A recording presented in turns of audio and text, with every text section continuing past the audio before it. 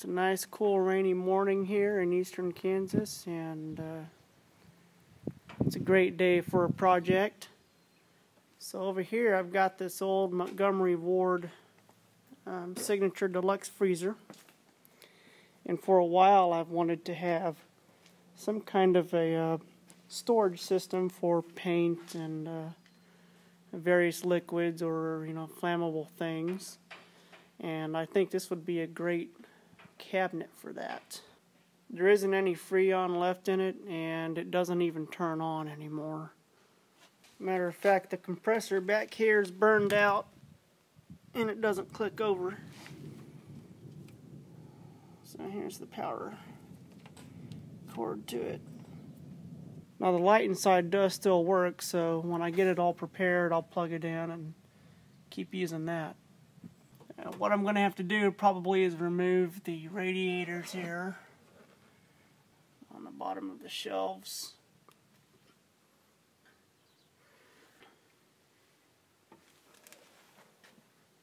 And then of course I'd like to remove all this stuff back here too. We're going to start by removing this radiator at the back here. Take these screws out. I believe there's 6 of them.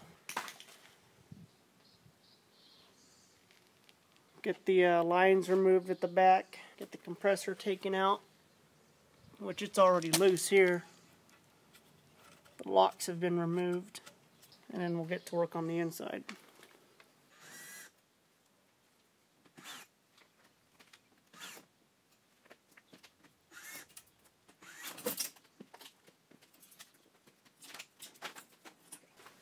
Go ahead and sever these lines down here.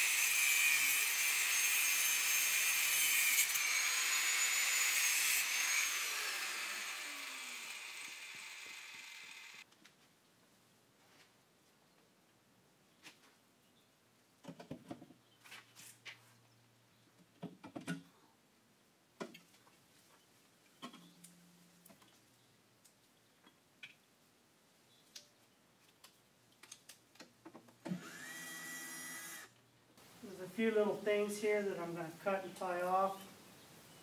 The first being the power connector that goes to the compressor, or what was the compressor.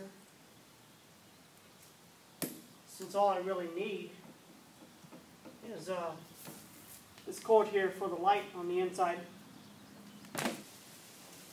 Wrapping a little bit of electrical tape around this loose end right here. Just because when that cord is plugged in, there is still electricity coming through here.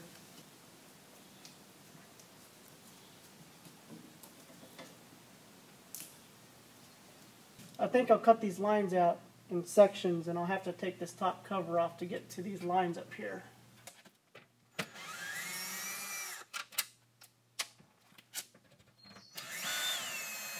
Of course, I've had to switch from using a drill to just a regular old ratcheting socket, since obviously the drill won't fit back in here.